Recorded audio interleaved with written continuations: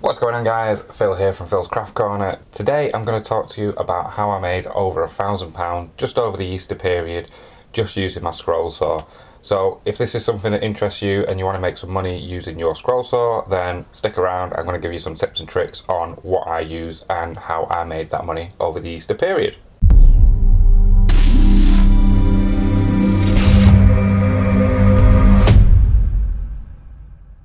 One of the big things that I make over the Easter period every single year, I've done this for the past 6 years now, are these cream egg bunnies. All they do is they hold a cream egg in the middle and they're nice and easy, quick to make, take 2 or 3 minutes to make one.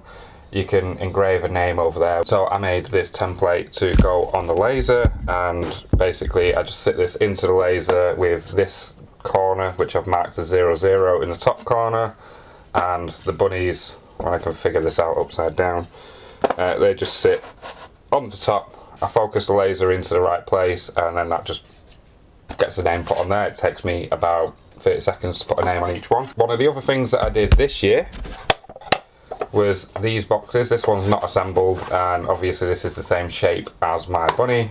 So these come in 4 different parts. You've got the back, you have the middle, you have the perspex front, and then you have the border on the front.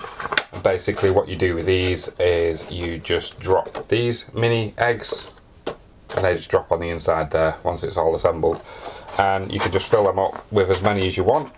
And I sold quite a few of these this year with different shapes as well. I didn't get any footage of me making these because it was just so busy over the period. I did get footage of me making the cream egg bunnies, so I'm going to talk you through the process of how I make these. Just as an idea of how busy I was, I made this little tally graph of how many different shapes of what I needed, and at the time that I did this I'd already made quite a few more and I was getting a little bit confused on how many I had on order. So doing something like this keeps things on track for you, and also I use these order sheets. It just got the customer name, where they put the order in, what the order is, the price, whether or not I need to send it. So then I can just quickly look at this, see how many I need.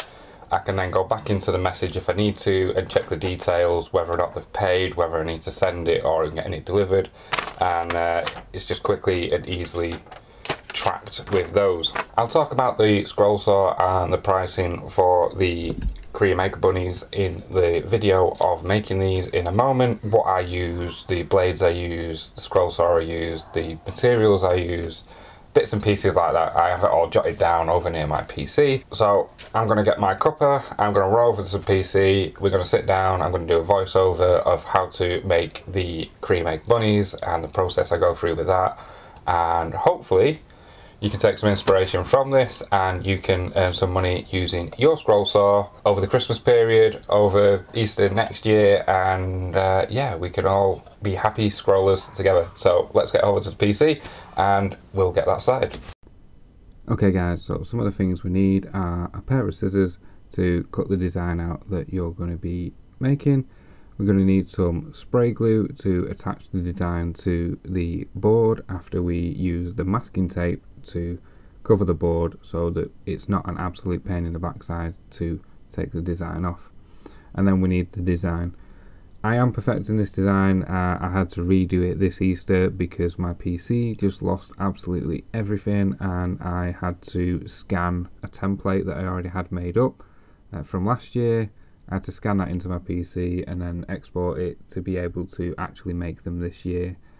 I hadn't realised I'd lost it until I had them all on order, and since then I have redone the design to be much more professional and clearer. But this did me pretty well for this year. The board I'm using is an 8x1 pine board, and I buy this in 2.4 metre lengths, which is 8 foot. It cost me £7.50 thereabouts for the 8-foot board, and I can fit 19 of these bunnies on there. Now those 19 bunnies, I either sell them at £3 each with the names on, which gives me £57 for the whole board, or I sell them at £2 each without the names on, which gives me £38 for the board. So if we take that as minimum profit, we're still making £30 plus for each board, and the 19 I can cut out in about an hour and a half, so that's pretty decent profit. And for the past couple of years I haven't actually advertised these for sale. People have come to me asking, do I have them for sale and can they buy them? So what I generally do is I mask off the whole board and then I glue these down in these sets of 3. I cut it across the middle of the set of 3 so it's easier to handle on the scroll saw. I always throw a little bit of scrap cardboard underneath. As you can see, I didn't do this previously and my worktop is absolutely a mess. It's a sacrificial worktop anyway, so it would get a mess over time. But I just put a light coat of the spray adhesive on there and let it dry for a couple of seconds, and then I attach the design.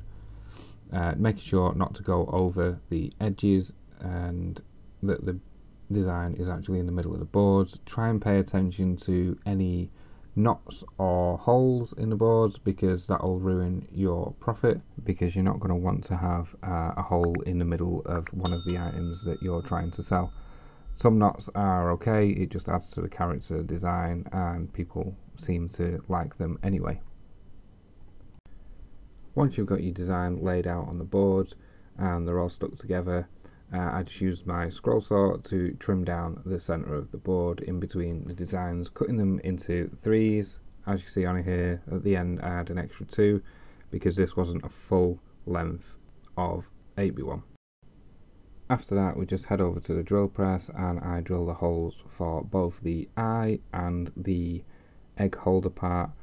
I cut out the eye rather than drilling it out because it leaves a much cleaner finish rather than having the drill bit bore out the hole. Then you end up with fuzzy finish on the top and on the bottom, even using the sacrificial board on the back.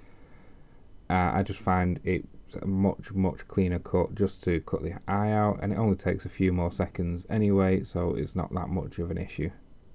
Okay, so it's now time to start cutting out these bunnies. I'm going to leave this running in real time for a moment while I talk about the scroll saw that I use and the blades that I use, and you can get a feel of how quickly you can cut these bunnies out. The scroll saw that I use is now 5 years old. The only parts I've had to replace on this is the top and the bottom blade clamps. Over time these just spread open and just stop holding the blades. But like I say, 5 years and only replacing the top and bottom blade holders, and it cost me around £19 to get those parts. It's been a really good investment.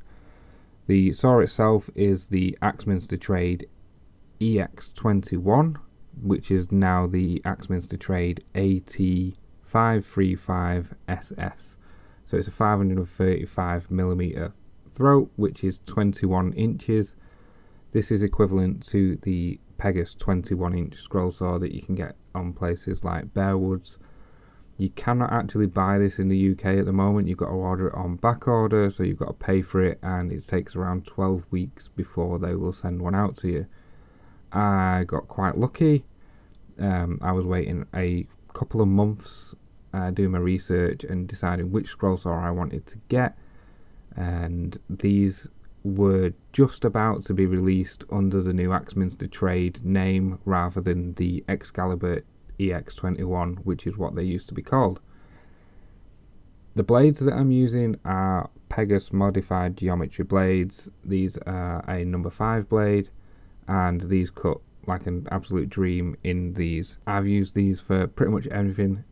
All the 18mm MDF that I was using for the bunny letters and the Kinder Egg letter holders that I was making for crafters to paint up, I used it for those. I used the same blade for the fillables, and I stack cut all of those, which is a 25mm piece of MDF, 2 pieces of 4mm MDF, and 1 piece of 2mm clear acrylic, and it cuts through that really well. It takes a little while to get them done compared to things like this, but it does cut really well. So I'm going to continue letting this run for real time, and you can see just how long it takes for me to cut out 3 of these bunnies.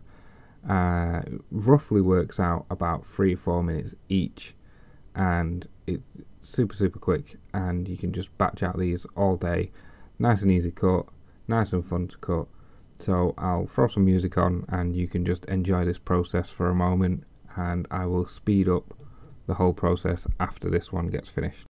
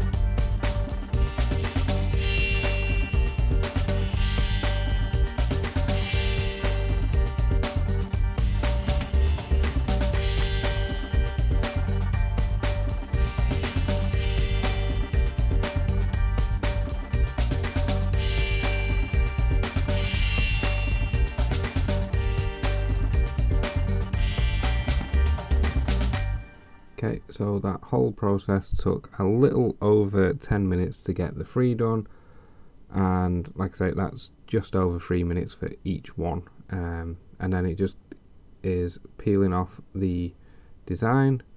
If you can remember which way round you put the masking tape on, that makes it much easier to figure out which way you need to peel this off. So I just peel all of these off and then give everything a light sand with 120 grit sandpaper, and that's it. That's the whole process of these bunnies done.